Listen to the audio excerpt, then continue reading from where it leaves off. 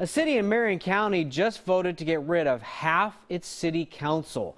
Voters in Aumsville, of course, which is southeast of Salem, recalled 3 of its city council members. Folks there are upset with the council for adding a fee to the water bill to pay for police. Our Lisa Balick has more.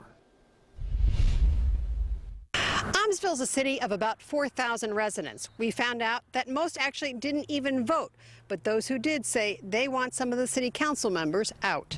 This is not anti-cop, this is not anti-government. This isn't something where we felt that any of the city council members were bad people. Derek Clevenger says he was frustrated how the city council decided to add a monthly $12 fee onto everyone's sewer and water bill to help pay for 24/7 police coverage in Aumsville.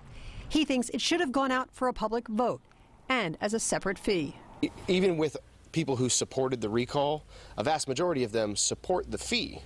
They just don't support the fact that the fee is attached to the water bill, and if you can't afford it, you're going to have your water or your sewer shut off, or the city can actually put a lien on your home or your property.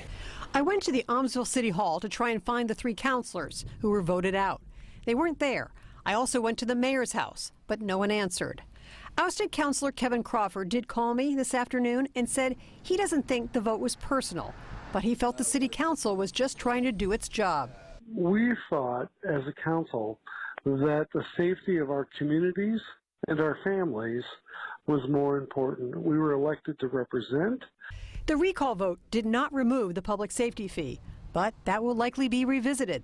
The remaining council members and the mayor are up for re-election this fall.